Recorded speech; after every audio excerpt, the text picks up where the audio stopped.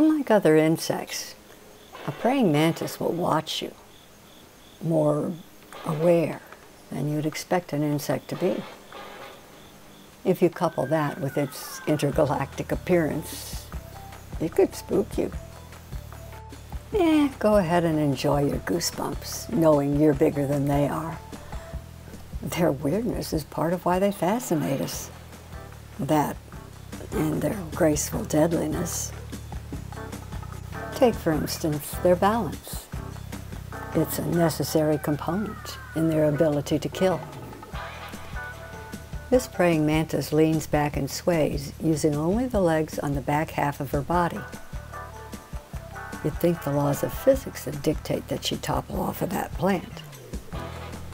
Her gravity-defying secret lies in her feet.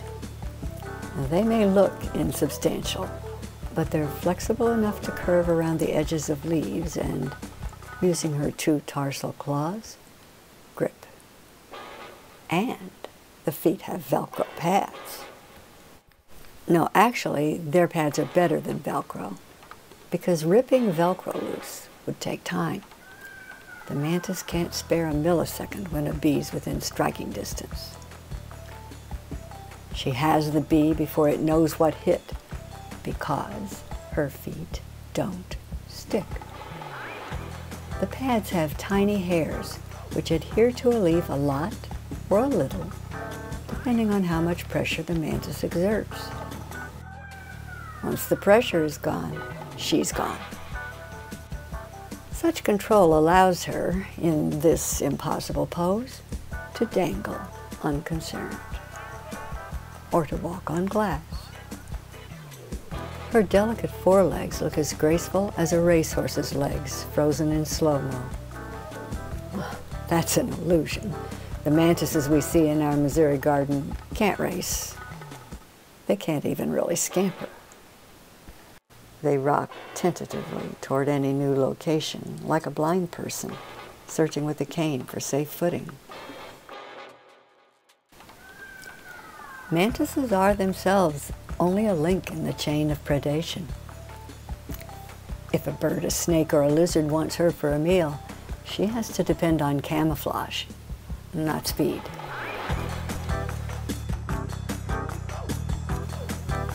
As for her spooky habit of rocking and swaying, the motion helps her with depth perception. Her eyes are not mobile in sockets like ours, so she has to move her head, same as owls do, to get a 3D fix on an object. And if that object is close, a couple of inches away, say, she can strike in the blink of an eye. Her forelegs are jackknives covered with spines that grab prey in a relentless hold, capable of easily crushing the hard shells of beetles and grasshoppers. She bites the prey's neck to paralyze it and begins eating while it's still alive. She'll only eat the freshest meat. No lean cuisine thawed in the microwave for this lady. Eating raw meat without utensils is messy business, and she takes cleanup seriously, raising a leg like a violinist as she cleans each spine. Cat-like cleans her face, or combines both motions into one.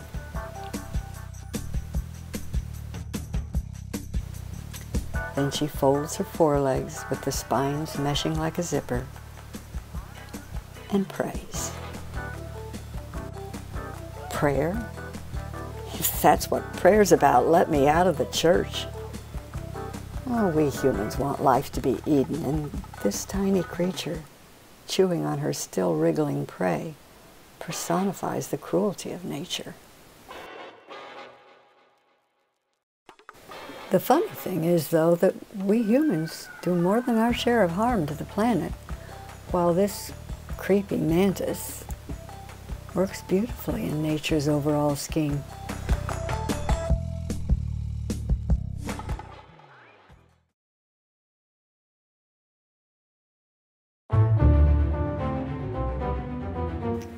Every night for a couple of weeks, a barn spider crocheted a new web in our sliding door. Most mornings she took the web down before dawn, but not always. A few times we got to see her intricate creations backlit by the rising sun. Here's Charlotte now. She closes the bottom left of the web first because her hidey hole is in the top right corner. The process resembles closing a series of zippers.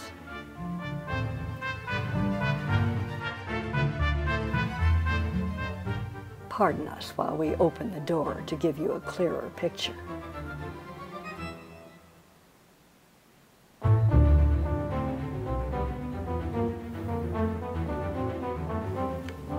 Before Charlotte cleans up her kitchen for the day, she disposes of the leftovers. If footballs were teensy, she'd make a great place kicker. On this particular day, instead of closing the zippers one by one, she opts for a Tarzan routine. Let's just pull this anchor over here loose, and whee! The whole bottom half of the web floats in the breeze.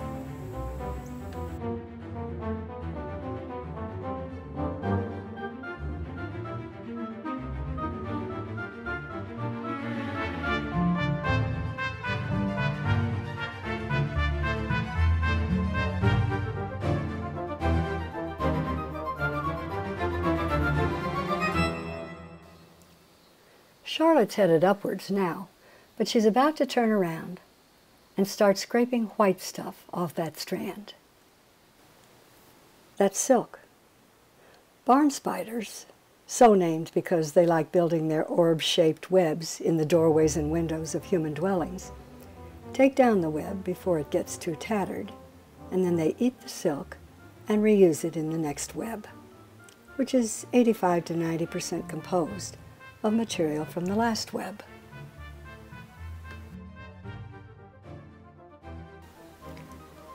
Let's just loose this one last anchor here, she says, and then she heads for the hidey hole, with lots of white silk fuzz still on her nose. The hole looks like an abandoned mud dauber's nest. Good night, Charlotte. Or should I say, good day.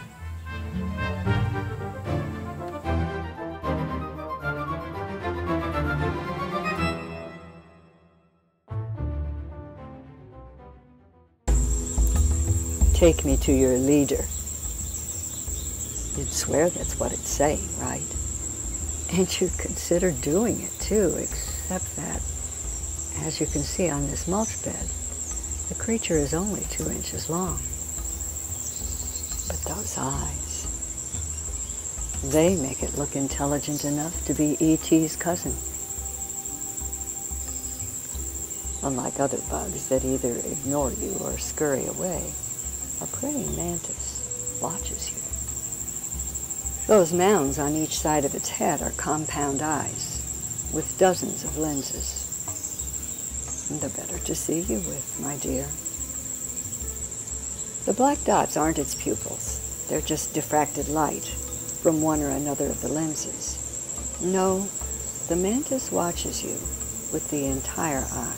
So if you're standing behind it, it literally has eyes in the back of its head, many of them, for watching you. And besides, it can swivel its head 180 degrees in case it wants the best possible view. Our brains couldn't handle dozens of images at once of all the objects around us. Our minds would balk at the Hall of Mirrors effect and shut down. But this mantis clearly sees the body of the cricket below its chin, even as it tilts its head up to watch you. And if it looks down at its meal, rest assured it's seeing everything you do at the same time.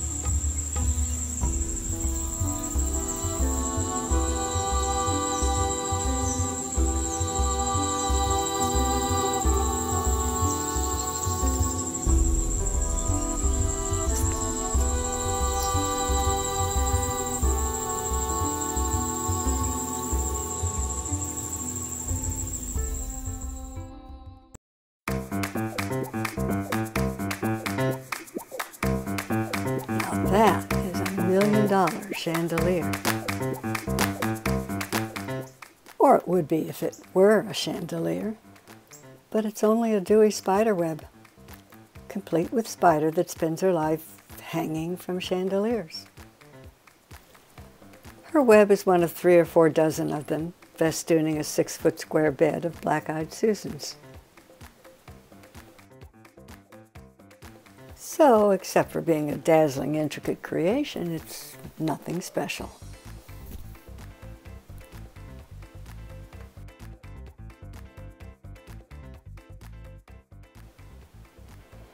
These spiders, less than a 1/4 inch long, build themselves 2-story homes. The bottom level, flat like a doily, protects the homeowner from home invaders underneath her. The top level, shaped like a bowl, is where dinner is served. As insects fly past the web, they have to be adroit enough to avoid all its anchors, because the least little fender bender with one can send a fly plummeting down into the bowl. See if you can tell whether the spider feels the original impact when a fly caroms off an anchor, or whether it only spurts to the spot after the bug hits the bowl.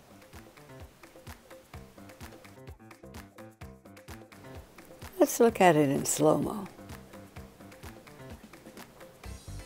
Whether she had a microsecond's head start from feeling the anchor tremble or moved as the prey hit bottom, you'd have to agree that she looks jet-propelled. And she sort of is. She moves her legs by shooting fluid into them. Jet fuel, I'd call it. And the teensy flies she catches are easy to pull through the interstices in the web. But bigger prey require more effort. By September in Missouri, female bowl and doily spiders often find that a male has moved in on them, horning in on their prey and expecting other perks. And since spiders suck the fluids out of their prey rather than eating the meat, corpses litter the home, especially with 2 spiders in residence. Never mind the dead fly, just step around him. Kind of reminds you of a bachelor pad full of leftover pizza crusts and beer cans.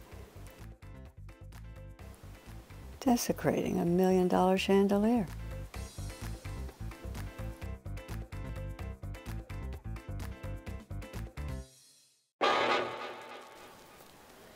A native hydrangea plant is an expansive plain full of wildlife.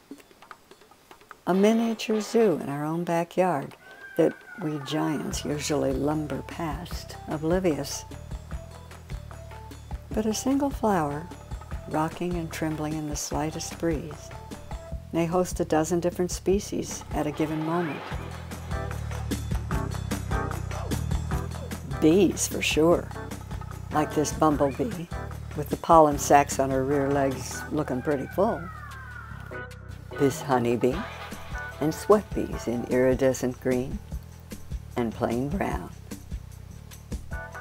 Notice that the bees have long antennae. Flies don't. But they do have a proboscis for sucking nectar. So do hard-sheathed beetles, like this 1/4 inch long tumbling flower beetle. Or these, oh, pardon me, these here soldier beetles, unabashed about who watches their sexual activities because, in fact, nobody is interested. Not even the female, from the look of it. Well, unless they get their antennae and legs tangled up.